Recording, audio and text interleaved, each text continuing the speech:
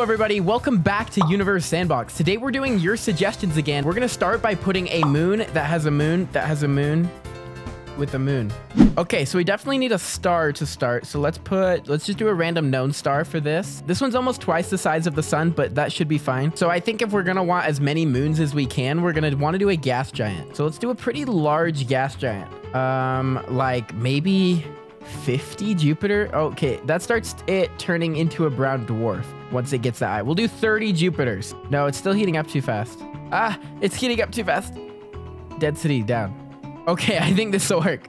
Okay, now, so this planet has 4.3 times the mass of Jupiter. So this is what we're gonna use as like our home planet. And then we're gonna try to put a moon with a moon with a moon with a moon. So we're gonna start, let's do like a pretty big object for its first moon. Like maybe even another gas giant. That work? Yes, it still counts it as a moon. So let's see what our orbits are looking like. It might be a little bit binary. No, that looks like a perfect orbit of a gas giant around a gas giant. So this gas giant still has the mass of 7 Earths. So now let's give this gas giant its own moon. What if we did Earth for its moon? How close do we want it? Maybe this far? Let's see if that works. That does not look like it's going to work. So if that doesn't work, we might need to go even smaller to start. Let's try to do Mars for a moon. Okay, that looks like it's working better. So we have this gas giant, which has this moon, which has Mars as its moon. And then now Mars needs a moon. Let's go with random. Let's try to do Phobos, because Phobos is already Mars's moon. No, that didn't work. We might have to go super, super small to get this one to orbit. Like that? Oh, that just crashed into it. It's like the gravitational pull of this larger object is going to stop this from working. What's like the smallest object we could do? Like a watermelon in orbit around Mars. Even the watermelon doesn't work and it shoots out fragments of Mars. A watermelon really close. How about that? See, the pull of this object kind of ruins the orbit and then it just crashes in. That watermelon must be going so fast for it to do that to it. Okay, well, that looks like a lot of little moons. So we're going to count that as a moon in a moon in a moon in a moon. Maybe. Good enough for me. Hey, Chip, can you make a star binary with a black hole and then add planets to the system? Yes, we can do that. Okay, so let's grab a star. Let's do random known star. How's this one? A little bit bigger than the sun. Yeah, that'll work. And then if we want binary black hole, we do a black hole 1 solar mass. So these are similar in mass. And then we just do binary. We'll go out here probably. Okay, so now the black hole and the star are orbiting each other like this. You can see that.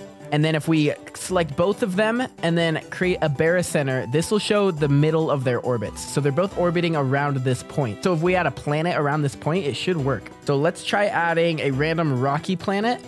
We'll go about 1 AU away from the barycenter. Let's see how that orbit works. Wait for like a year on that planet. And that looks pretty stable. Okay, so we got a star and a black hole orbiting each other and then a planet orbiting those. So let's see if we can make this planet habitable around this black hole and star binary system. Okay, so we're going to start by adding some water. We'll go fill up like all those lower areas so it looks similar to Earth in water to land ratio. And then we're gonna add an atmosphere to it. What's our mass on this right now? About 26% of Earth. We're gonna change that to about 80% of Earth. And that'll put its radius at almost the same as Earth. So it's about the same size as Earth. The gravity is going to be a little less on it. But let's add an atmosphere. We'll go similar to Earth in how thick it is. Okay, that's already looking pretty good. I bet we have a chance of life already.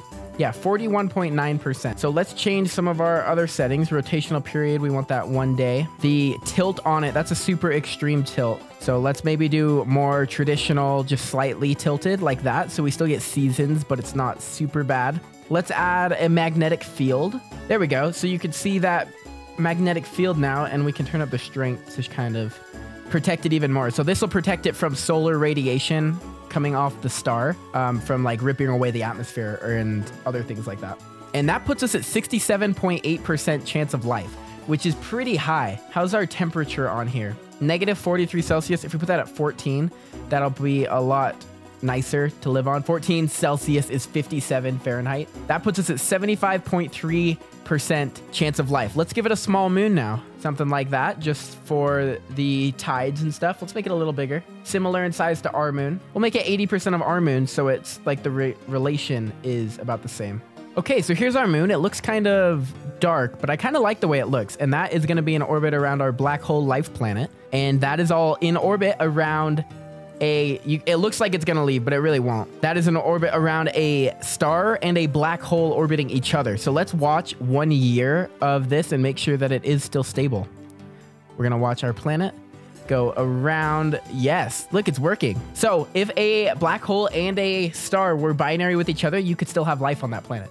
Our next suggestion says combine all of the planets, even dwarf planets, and replace the sun with it and make the solar system orbit the mega planet and see what happens. Okay, so let's go in new simulation. So we're gonna combine every single planet together, including the dwarf planets, and then see if our solar system can orbit around that. So we're gonna start with Mercury, put Venus next to that, and oh, Venus kind of eats Mercury.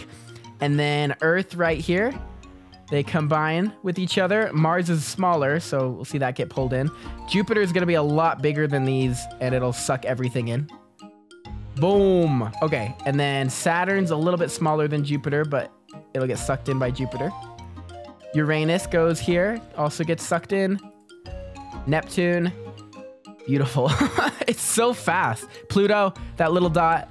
And then what are the other dwarf planets? We'll just put all these in. Vesta, Sedna, Haumea, Makemake. Okay, that should be good. That's every single planet and dwarf planet combined into one mega planet.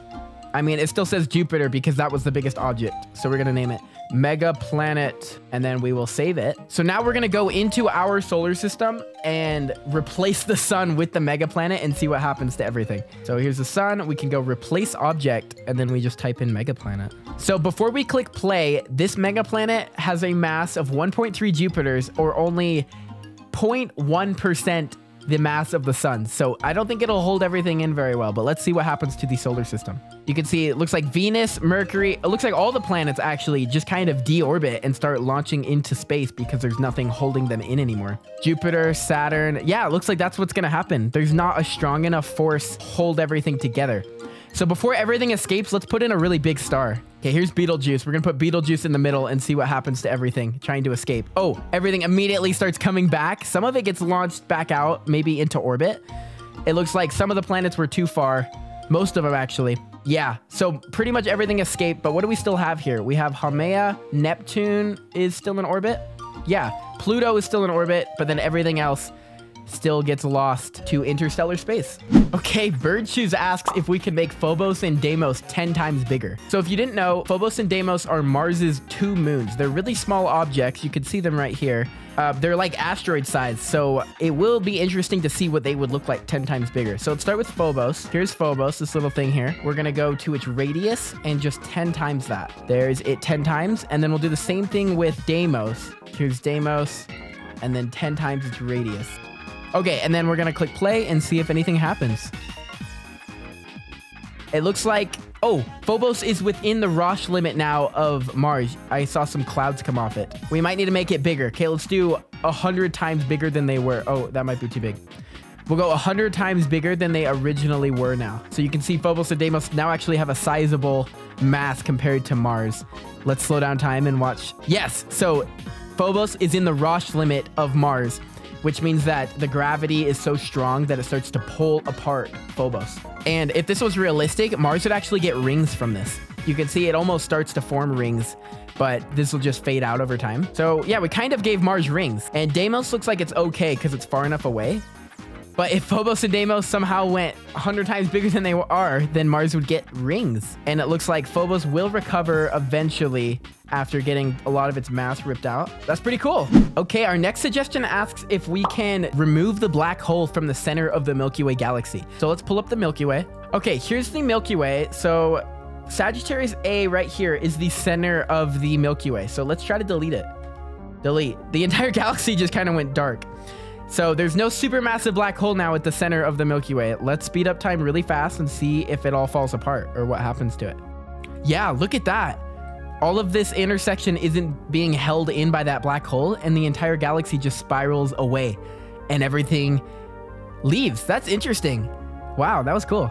Okay, and our next suggestion asks if we can make all the planets disappear and make it so there are only moons. Okay, so I opened a simulation that has all of the moons for all the planets. So there's actually a lot. Like this is Jupiter. You can see how many moons it has. So let's start by deleting Jupiter. We're going to keep the game paused while we delete each planet. Saturn, delete. Mars, delete. Earth, delete. Venus, delete. Mercury, delete. So you can just see like there's Phobos and Deimos. There's the moon. Okay, Neptune, delete. Uranus, delete. Pluto, we can leave because Pluto's not a planet. And now let's play time and see what's going to happen to the solar system. I don't know how fast we can run it because there's a lot of objects. Okay, so it looks like a lot of the moons just immediately start heading for the outer solar system. And some of them start to orbit. I guess it depends on where they were in their orbit. A lot of things are heading out of the solar system completely. So this is after years and years and years though. So it does look like it's a very chaotic system now, and we have a lot of small moons just orbiting the sun now. So I wonder if you could simulate super, super long time periods if some of these would collide together and make new planets. The current fastest we can run it is only 4 years a second. So there's not really a way for us to simulate millions of years like this. That is what would happen if all of the planets suddenly disappeared. Okay, thank you so much for watching this video. If you have more suggestions that you want to see, put them down in the comments below. Thank you for watching, and I'll see you next time.